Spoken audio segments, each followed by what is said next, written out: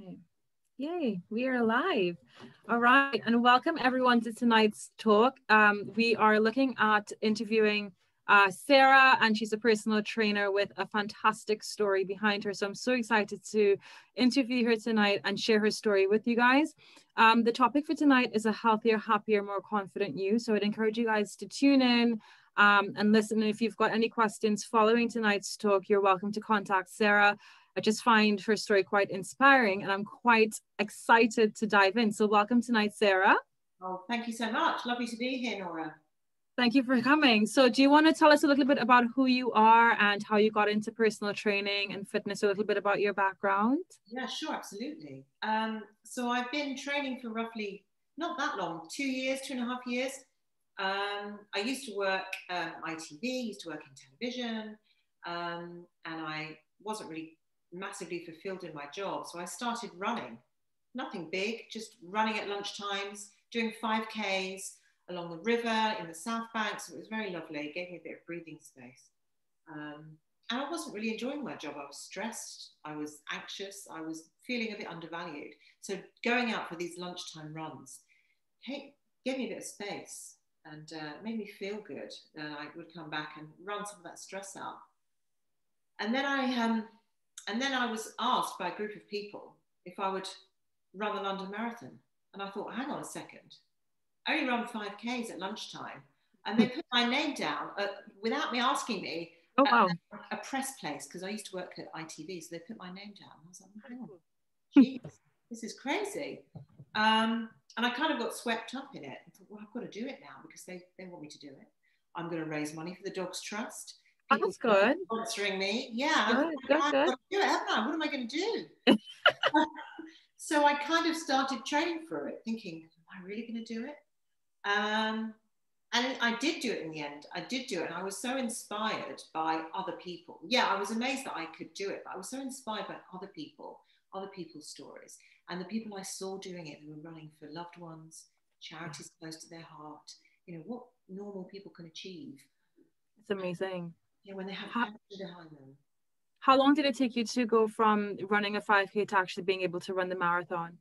Do you know what? It was probably not long enough, really, but it was probably about 4 to 5 months, which was a bit mad because that's not that long at all from no running ever before.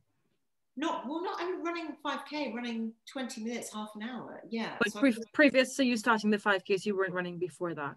No, not really. I mean, maybe a tiny little bit, but tiny little bit here and there out with the dog. So it was quite daunting. But that's I think the fear was a motivator. I was thinking, I've got to do this. You know, I think I'm going to do it. Do you know what? I'm going to do it. So talk to me about like your mindset, like when you were training for the marathon, because I imagine that to go from 5K to all of the miles that you have to do for a marathon, it's quite a lot of training. So were you running every day? Did you have a support team around you? How did you motivate yourself when you felt like, actually, I don't really feel like running today? Yeah, well, absolutely. I mean, first of all, it was the amount of time it takes up. So I had a full-time job, working in central London, 5 days a week, commuting on the tube back and forth an hour each day. I was thinking, how am I going to fit all these runs in? How am I going to do it? So in the end, I thought, well, do you know what? I'm just going to have to run home from work twice a week from the South Bank in central London up to sort of Muswell Hill, Highgate. So I thought if I can combine my commute with my training, it's not going to take too much of my time up. Because by the time I get home from work, I'm not going to go out on a 2-hour run. And then, I'm going to be exhausted. So I thought, right, I'm going to have to build it into your day. Run home from work twice a week. It was about 8 miles, but it was uphill the whole way. And then go on a long run at the weekend. And I just thought that's the only way I'm going to fit it in. I like that. Yeah. Because it's a mindset change as well, because you've got to arrange, like, I would imagine that you've got to change your the entire way you commute with packing clothes and being able to get ready at work and just getting a little, rucksack, making sure you don't take too much stuff with you because you've got to put in your back and run home. And I ran along the bus route to start with my Oyster card because I thought, I'm never going to make it home, And a couple of times I had to jump on the bus. Are you serious? That's so funny. I said, right, I've got to know this bus route. I've got to know it off by heart. Oh my God. Jump on the bus, And then over time, I jumped on the bus further and further and further away. But I knew That's really good. safety net. I thought I can get on the bus. Yeah, You know? yeah. And it would take me about an hour and a half, but it'd take me an hour on the tube anyway. So only another half an hour out of my day. I love that. I love that. That's how I thought, how am I, how do you fit it in if you're working full time and you've got duties to do, you've got kids, you've got dogs, how, you can't just, spend your entire weekends or take days off doing it. So it has to work in your lifestyle. I think that's a really important point. And it's possible because you just have, it's almost as though when you set yourself a goal, there's always a way to accomplish it. It's just figuring out where the bits of the puzzles, pieces fit within the bigger picture. So that's really good. So when you ran the marathon, what was that like? Well, I mean, the training was in some ways harder because it went on for longer, I suppose. And it was quite lonely. I'd say to my friends or my partner, do you fancy coming on a 16-mile run with me on Saturday morning? No, not at all. So, it could be quite lonely, the training, actually. I listen to podcasts and try and get through it that way. But the actual day of the marathon, hugely nervous, getting up early the night before thinking, oh my goodness, I need to eat all the right things. I need to drink all the right things. I need to sleep. But of course, like any major event, I couldn't sleep because I was so nervous. But it was a really, I was struck by how emotional it was, actually. Because so many people obviously were running it for people that passed away. They had their vests on with their names on, and the crowd was shouting out their names. And I saw some people that had injuries early on or had pulled a muscle and they were limping along. I was thinking, oh my God. But they were going to finish it, the determination. It was really quite humbling, actually. And I was really inspired by people. I thought these are people like me doing this amazing thing. And they did it, and they were just driven to do it through, a passion or a loss or just a real burning to sort of make a difference. But the crowd were amazing, and they were really behind us, and that really spurred me on, shouting your name out, people handing out sweets, water. So it was a real humbling experience. It made a real big mark on me, really. I'm very emotional when I finished, very emotional. So it was a huge thing. It's a huge thing. Didn't quite realize when I started training how, what a sort of turning point it would be for me, really. Expanding that a little bit more. So what changed? What pivotal thing happened where you thought, okay, this is a bit different? I think because I'd kind of gotten used to the idea that I was running the marathon because I spent all these months training for it. But what it was other people's reaction to me, sort of my mum, my aunt, my sister, my friends, my partner. They were so overwhelmed that I was doing it that I couldn't quite believe it. I was like, I'm doing this, I'm running this marathon, that's what I'm doing. And they were so, overwhelmed by it that I was quite taken aback by their reactions. And they were quite emotional. And I was thinking, oh, it is a big thing. I was really surprised by other people's emotions and reactions to it. And that made me stop and think. And then, after doing it, it felt like such a big achievement because I'm not a marathon runner. I'm not advocating everyone runs a marathon. Let's face it, it's extraordinary, really, that the body does it. But it's amazing what you can do, the determination, when you set your mind to something. I think that was, the key thing. I wasn't feeling good at work. I wasn't feeling confident. I wasn't feeling valued. So did that help you when you were running? So adding in the runs to your day-to-day regimen, how did that benefit like your mental and emotional well-being with being able to cope with the challenge? Because a lot of people go through not sort of downplaying what you went through, had how it worked before, and you need some physical outlet to be able to release that mental and emotional stress. So and I'm a runner as well, so I totally get it. Like running for me is the single best way to, it's like a sort of a moving meditation. Yes. By the time you finish a run, you feel amazing. So did it have that sort of impact on you after you were running, dealing with the stresses of work? If I'd had a stressful day, a busy day, which I mostly did at that job, it was like, right, okay, I'm going to run this out. I'm going to run this out. I'm going to work through it in my mind. I'm going to process it all. and I'm just going to run, and I'm going to look at the surroundings. Yeah, it was busy London, taking all the sights and sounds in, just focusing on my breathing, focusing on getting home. And I just found by the time I did get home, of course I was relieved that I'd gotten home and that I'd made the distance. But more than that, I was thinking, gosh, I have run all that stress out, actually, that angst, that anxiety, that it builds up, anger, all of those things. I'd run it out, and at least I'd kind of done it in a healthy way. I'd done this thing. I hadn't had a row with someone. I hadn't taken it out on anyone. I'd done it in a constructive way, and I knew what I was building towards, and it gave me a focus, and it gave me a purpose, and I felt, I valued myself more. I hadn't really thought about that, but it gave me the value that I wasn't getting at work. I didn't feel important, or wasn't making a difference. And I really thought, maybe this is something I can do. I can contribute towards.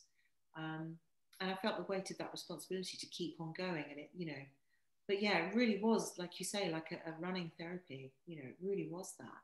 You're alone with your thoughts. Yeah, and sometimes I had music in my ears, and sometimes I didn't. Sometimes just silence, or a podcast, or whatever it might be. But it was quite, real therapy, meditative almost. And don't get me wrong, it's hard as well, going up those hills. But love that. Don't want to make it sound too romantic, but it was. It worked for me, Nora. It worked for me. My goodness, I think it saved me on a few occasions. I love that because a lot of people sometimes think they struggle to understand how to deal and cope with stress. And even now with the pandemic and people feeling even more overwhelmed, and almost a different type of overwhelm, because you're working in different scenarios and you're having to learn how to do everything differently, and people just think, oh my god, like, how do I deal with this? And sometimes the best thing to do is just to get clothes on and just go outside and have a run. Like, that's what I do with my little girl, and even for the children. I mean, it's good to get the physical exertion or the physical release of everything that you're feeling mentally. You come back and, like, you can think better, things are more rational, you feel better. And what I like about what you said is that you didn't feel valued at work, but when you take that time, and you'd understand this as a PT, when you take that time to give yourself that time to you give yourself that value. It's like you develop that sense of trust and reliability on you. And I think that connection to self is the most important thing, because at the end of the day, like, we're living with ourselves forever. Like, we're our own best friends in a way. So when you develop that, you know what I mean, that relationship with yourself, I think that helps you as well to get through anything that life throws at you. At least for me, I love running. So what happened after the marathon? What was life like for you? Well, after that, I'd left that job, the job that I hated. Let's face it, that is a word. Keep it real. I was like, that's it. And I got this newfound confidence. But I was thinking, gosh, what am I going to do now? I need a job. I need to do something, obviously. And I would then take the children to school with the dogs. And I met a whole new group of women, the school mums, who I'd never been in contact with before. I'd always worked, so I never did the school run. I never had the time. Oh, wow. And so I was turning up school run with my running kit on, with the dogs, with the kids. And then some of the school mums would say, oh, are you going for a run? What are you doing? And they hadn't seen me before, and I didn't really see them. And I was probably a little bit, like the school mums, whatever. They're lovely. That sounds awful. I'll be honest, a bit dismissive of school mums. My God, the school mums are the best people ever. Really, really, yeah, they are. I mean, my goodness, I'm so glad I met those school mums. They changed my life. So they said, do you know what? I'd love to come running with you. And I thought, wow, okay. They were like, would you do a running club? We could run twice a week. Let's drop the kids off and we'll meet at this cafe and we'll go running. Not far, 2K, 3K, fine. And I said, okay, yeah, let's do it. So we started it informally, and people came along and spread the word around the school. And what I noticed was, they were opening up to me. They were feeling undervalued. They were juggling childcare.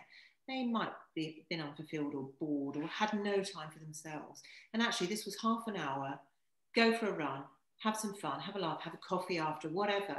And they were investing time in themselves. They were taking that time. And I really people started to open up and talk to me. And I was quite surprised at that and the power of that. And yeah, it became a real community of women. And we'd meet regularly and they'd tell other people about it. And then it grew and it grew. And I was struck by, yeah, they're investing in themselves. They're taking half an hour out of their day and they're feeling better. They're getting all their angst out. We're going for a run. They're chatting, they're talking, they're laughing, whatever they're doing. But it's working. It was building momentum and that was inspiring. And that's when it led me on to being a PT. They said, well, why don't you do your PT exams? Why don't you start to train?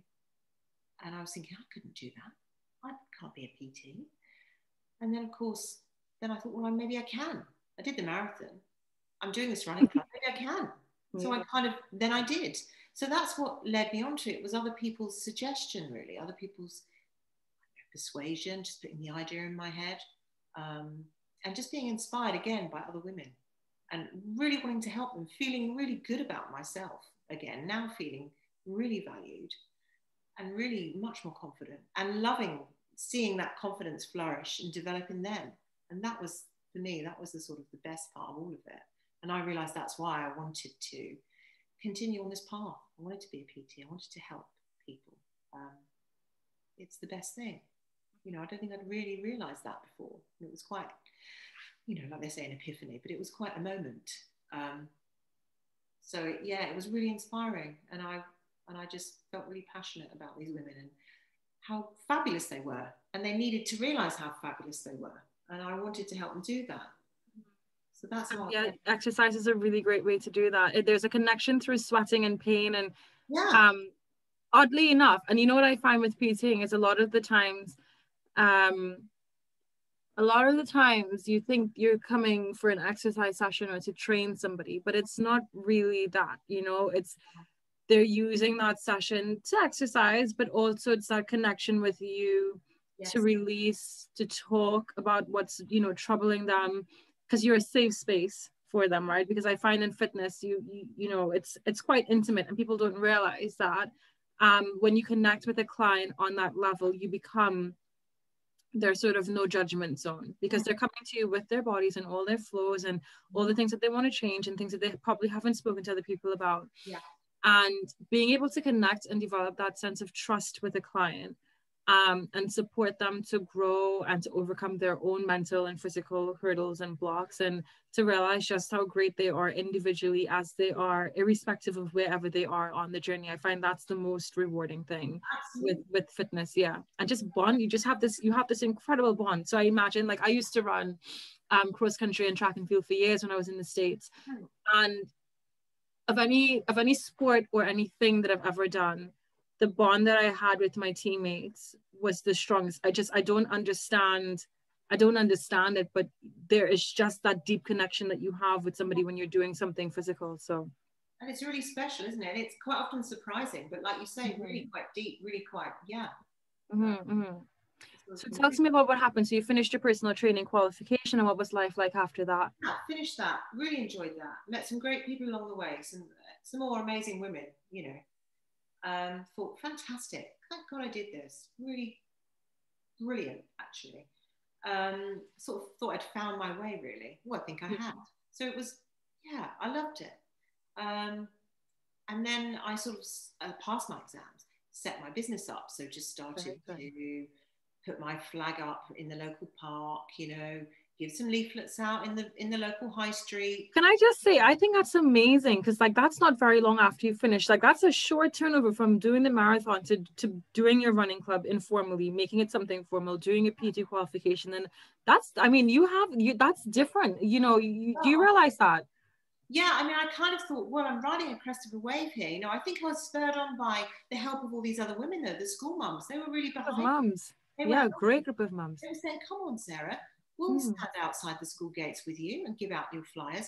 Let's go and stand up local coffee shop and da-da-da-da. So it was that. It was that they supported me.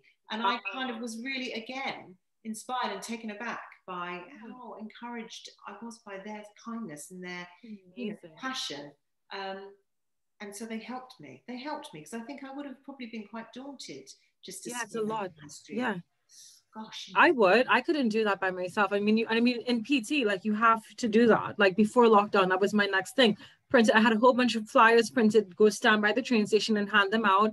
And to do that, I mean, but you have to do it because like PT is so super saturated. So you've got to put yourself out there. So the fact that you had an amazing team or group of women that were behind you, that's testament to how good you are at what you do, and probably the connections that you form, and I have no idea of what training with you is like, but for them to be behind you like that, you must have been making an incredible impact on their lives. So well done to you. Yeah, thank you. And I think it was that connection, like you say, coming for a session, running, but actually it was so much more than that. Yeah, it's always more than that. If you're a good PT. That surprised me. I was kind of so, oh wow, thank you. Yeah, I'd love some help. Really, we do that. Great, let's do it together. Okay. Suddenly it's not so scary. Yeah. And that's how I started. And I just, and a bit of word of mouth, and started getting a few clients, starting to get a few one-on-ones. I started to do women's boot camps in the local park, where we do a circuit style class, you know, and we do battle ropes, and we lift barbells, and you know, and they loved it. I had a whistle, and we just did it all military style, but with fun. You were in your element, right? Yeah. I did what I told them to do. Maybe just for half an hour, but they did. Oh God. I was like, oh my goodness, and they're paying me for this, and then go for a coffee after. So wow, I just enjoyed it. I enjoyed it, and they enjoyed it, more importantly. And it grew. It just grew from that. So it was word of mouth, people seeing my flyers, and then a cafe had a downstairs space which they weren't really using. And they were using it as a shop for 6 days a week. And on the 7th day, they weren't using it. So I said, well, what, can I come and do a class down there? And they said, yeah.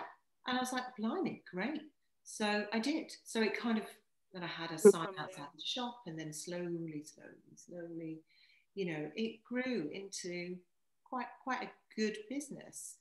But then there was another development, Nora, which, you know, having left the job at ITV, run the marathon, then, just as it was taking off, I went on a weekend trip to Malaga in Spain. And Malaga in southern Spain. I went there. Okay, wow. Okay. Yeah. A few years ago. Yeah. And sadly, that was where I had an accident. I got run over on a pedestrian crossing coming home from a restaurant. And it was quite a big accident. By a car or? It was a motorbike. It was... and I don't remember any of it. So I was knocked over on a pedestrian crossing, apparently, went up in the air, fell on my head and broke my pelvis and got a brain hemorrhage. So I was in hospital for a month in Malaga. Luckily, I don't remember any of it. I think it's probably best. They have you like in an induced coma or something? Or yeah. And luckily the bleeding stopped, and luckily I don't have brain damage, but they wouldn't let me leave the hospital for some time because all my sequencing had gone. You know, how do you make a cup of tea? I didn't know how to make a cup of tea. I couldn't tell them. They were showing me picture cards and animals, and I didn't know what they were. And so eventually, after a month, I was then flown back to this country, to a hospital here, and slowly got better, recovered from the pelvic injury. Thank God, because I'd been doing the fitness, didn't need surgery, didn't need to have pins in my pelvis. And, but it was the fatigue from the brain injury. I couldn't understand it. I'd get up in the morning, have a shower, walk the dog. Oh, that was it. That was it for the whole day. You know, who is this person? This isn't Sarah. This isn't the person that ran the marathon, is starting the business. So that was a real shock. And I thought, gosh, I've just got this business off the ground, and now this has happened to me.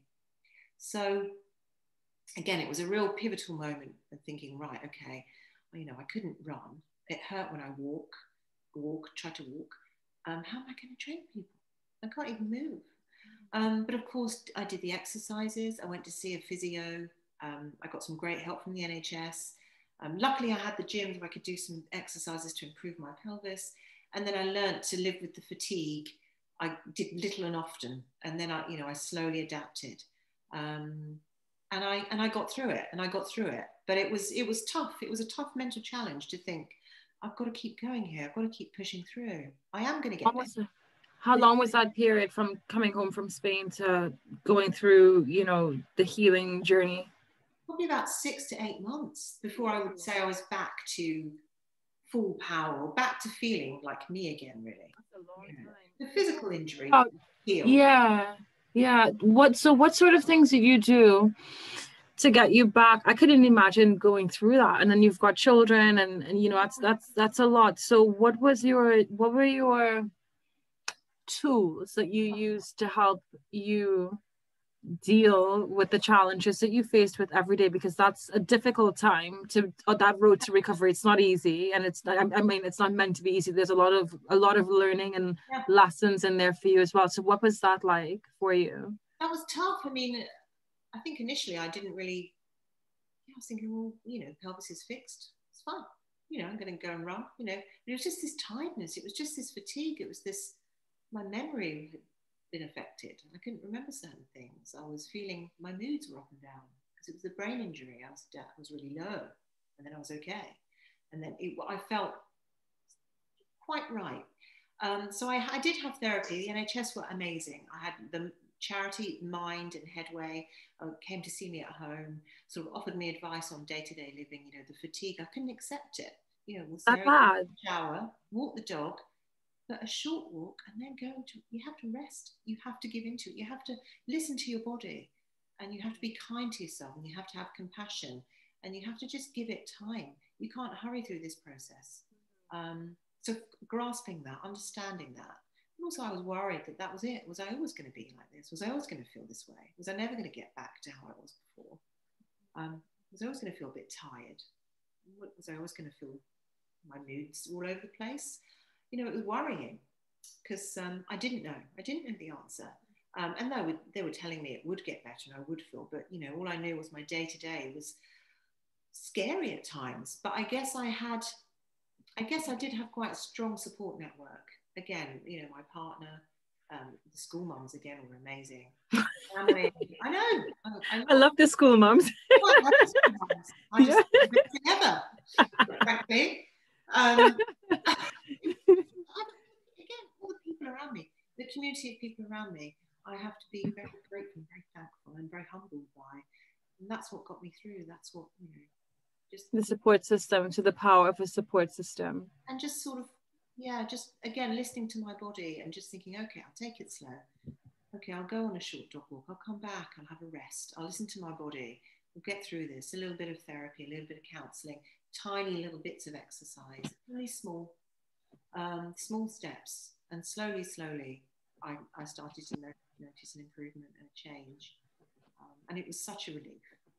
I love that, because it's like so many people. I mean, you went through a life-changing accident, but you had to start all over again. And I don't know if you come across clients who are starting from, you know, the beginning of their fitness journey, and they feel so overwhelmed with what to do and how to do it. And I mean, you've just listed it right there: listening to your body, giving yourself grace, having a support system, taking the time to rest when you need, little and often. I mean, those are all key things that entail, you know, success in whatever you do. So that's really, really good. So when you recovered, did you build back up with your fitness and you got back into the swing of things again? Yeah, so I kind of slowly built back again. I thought, right, okay, instead of seeing this as a setback, actually, and it was a setback, but I thought, God, do you know what it's given me? It's given me real empathy for others. It's given me a real understanding of what it's like to have had some traumatic event in your life, some injury, some illness. So I started to get a lot of clients who I started to talk about my story. A local magazine featured it and people picked up on it. And then I started to get lots of inquiries, women that had had accidents or inflammatory conditions, rheumatoid arthritis, fibromyalgia, ankylosing spondylitis. And I've started to train, help, support a lot of women with those conditions, which has been really, really, again, really use the word humbling. And I'm loving helping them and getting them moving, and they're feeling better about themselves. But I wouldn't have had those kind of clients, I don't think, or they wouldn't have had the faith in me had this not happened to me, you know, actually. And I have to remember that, I think. And that empathy, that real, you know, empathy for others and that wanting to help and realizing, yes, you go slowly, you know, you take it step by step. you might not feel like turning up today. Just put your leggings on. Let's just do half an hour. Just do 20 minutes. Let's have a chat. Let's have a coffee. And slowly. From there.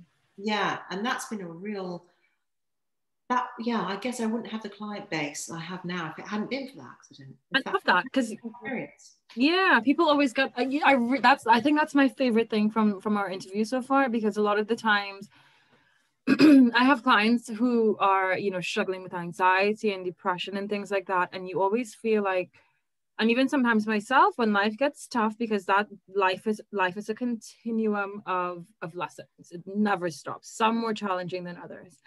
And so I was think, oh my goodness, like, why is everything happening to me? Like, this is enough. This is so much. Like, why me?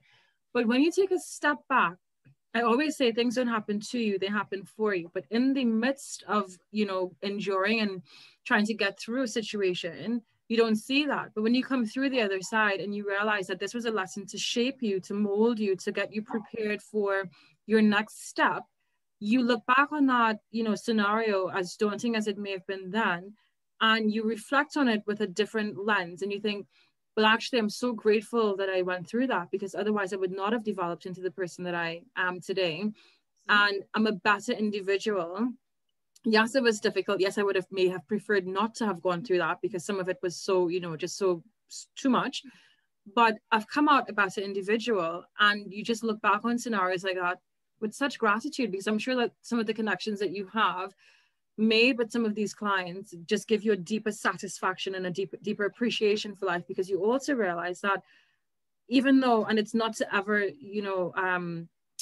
sort of downgrade, or that's not the right word that I'm looking for, but take away the impact or the seriousness of what you went through, because what's traumatic for one person may not be traumatic for another person. But when you look back at what you went through and you think, oh my God, that must have been so hard for me, and you think you have the most suffering in the world, and you meet people who are actually enduring and going through more, you're grateful, because you're like, actually, I could have dealt with this, and I got through this, and I can deal with so much more. So I just think, in a way, sometimes when challenging things happen, they're blessings in disguise. So I'm really happy that you came out of that, and you had a whole new demographic of clientele open up to you, because not a lot of PTs work with those specific client groups. I'm pretty grateful for that, Nora. Like you say, it might sound like a cliche sometimes when you talk about these kind of things, but actually, it happened. So now I do absolutely feel like that. Did I? Probably not, when I was recovering, thinking, oh my gosh. Yeah, no. But now, absolutely. I really, I think, God, I was very lucky there. I came out of that, and I'm okay. I can still do this, and I can bring something else to it too, and that deeper level of understanding and empathy. And I think that's really key. And that's, what we're all looking for as human beings, like you say, being a PT, making connections with people is what is the most important thing. It's a beautiful thing. It is a beautiful thing, because then you just realize that everyone just wants to be happy. Everyone just wants that is really the essence of life here. I find with the clients that I have, people just want to be happy. They want to find a way to connect to themselves. They want to love themselves, and they just need that little bit of guidance. And really and truly, you can't help people. You can only help people to the point that you've gone, or to the point that you've helped yourself. So you can't teach what you don't know. So I think for each of us individually, it's so important that we look at the challenges that we've gone through and identify the ways in which not only have we become stronger and better individuals, but it always comes back to, who can I serve? Who can I help today from what I've gone through? So that's beautiful. So as we come to the end of our interview, what are some of the key things that you would say are important for women? Because I know that's your demographic of who you work with. So to women listening to you and who may think, okay, I'm not training, I'm looking to connect with somebody who understands my struggles, which I think is important as well, because I think you also have that deeper level of trust, because somebody can understand and relate and feel safe to express to you what their challenges are, because you've been there yourself. So they understand that it's not sympathy, but empathy. You've lived it yourself, right? Yeah. What are some of your tools or tips that you would give to women who are looking to start their journey within health and well-being, or who are going through stressful times and don't know what to do next? What would you recommend for them? No, well, interesting, because of course we're in this pandemic now, Laurie, so again, another barrier or hurdle to climb. Oh gosh, this pandemic. Let's go online. Let's start doing online Zoom classes and setting up a YouTube channel. And gosh, how are we going to make connections with people online? It's another thing. It's another thing. It's always something. Gosh. And then now we can see each other, thank God, face to face outside in a public space. So that's good too. And people, I think it's a really key time because people are investing in themselves more now. People aren't necessarily going to the office 5 days a week, or they're not spending all that time commuting. So they've got a bit more time on their hands, a bit more time at home.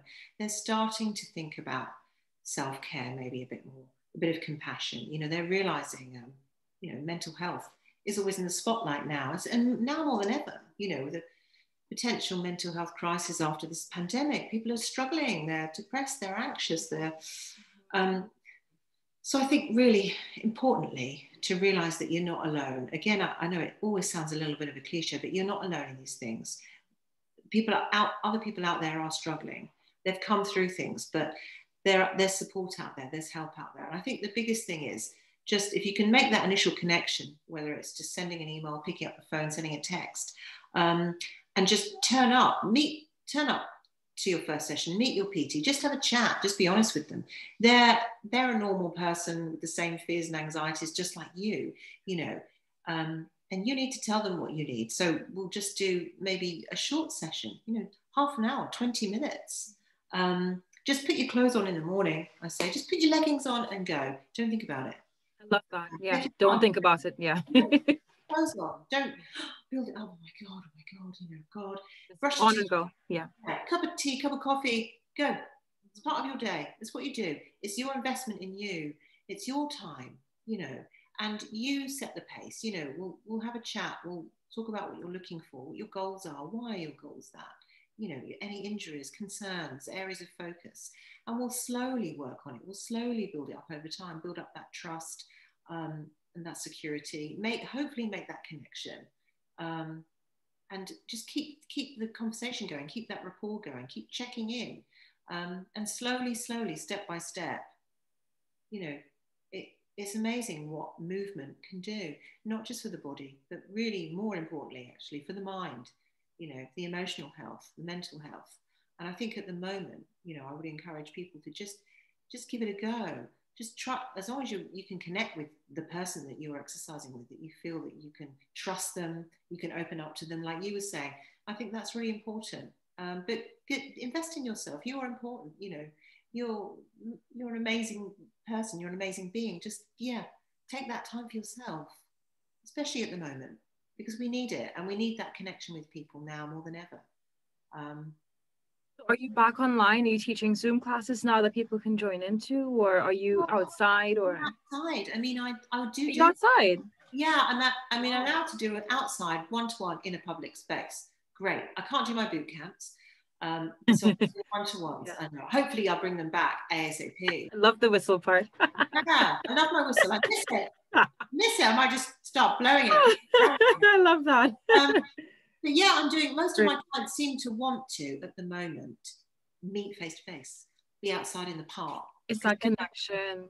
They're in front of their computer, possibly on Zoom calls with work, and they want to get away from the computer, and they want to just go outside and look at the air, look at the trees. I know it's cold, I know it's wet, I know it's windy, but fine though, it's good still.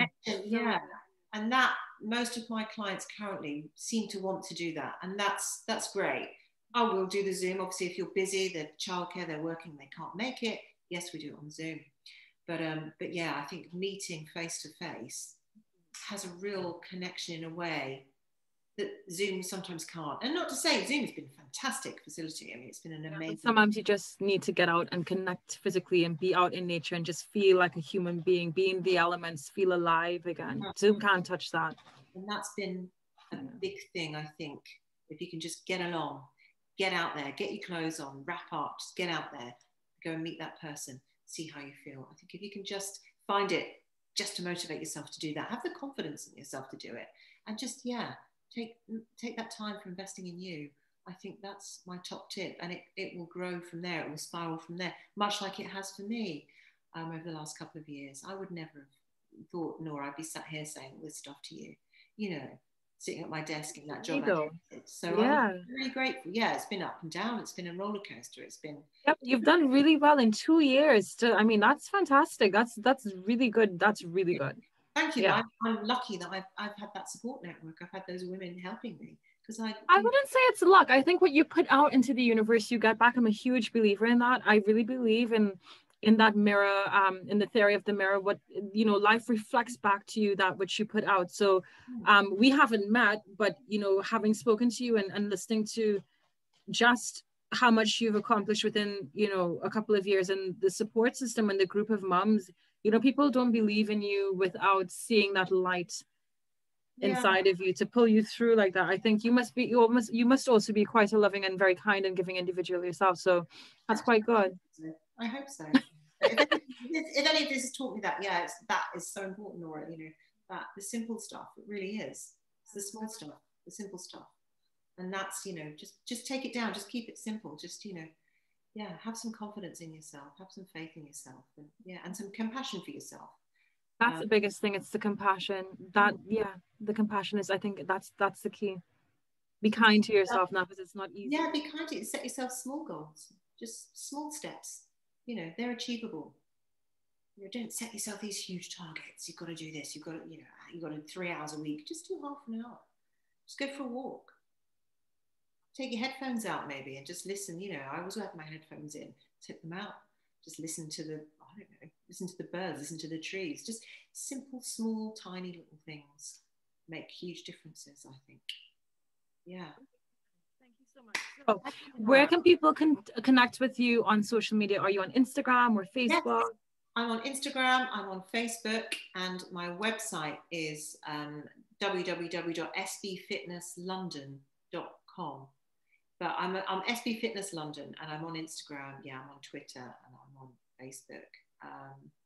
Yeah, so please. I'll leave the links below at the end of the our chat. Absolutely. But no, it was a pleasure to speak to you, Nora. Thank you so much. Do you have another marathon in the plan for the future? Do you know what? I don't. I said I'd never. You don't? Well, I said I'd never do it again, but you know, never say never. I've learned. I admire you. That's the one thing I won't do. It's a marathon. I'm a sprinter. You've not done a marathon. Never. I just can't see myself. No, I just cannot see myself. I had some clients. Shout out to Mark and Adam if they're listening. I absolutely love them, and you know, they've done marathons, and I have such a deep respect for people who can put their bodies through, and I love exercising. I can exercise, I love it. Yeah. But a marathon, it's just, you have to get into a different mind frame to push your body for that long, continuously, the training that goes up to it, how you feel. I couldn't do it. They say it's 90% in the mind, running. True. It is true.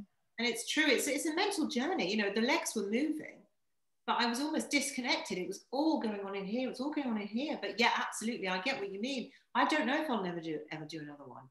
Who knows? Maybe. Never know. You have to stay tuned. Stay tuned. If I can inspire any other women out there to sign up with me, then please do. Oh yes, and is your running club will still be going, so put details onto that, because I think that's the running club. I love it. I love running, so I think that's an amazing thing to do. So we'll leave details underneath in the comment section. And thank you so much, Sarah. It's been an absolute honor to speak with you. It's been lovely speaking to you. Thank you so much for having me. Really enjoyed it. All right, likewise. Take care. Have a good one. Bye-bye. Right, bye. Bye. Bye.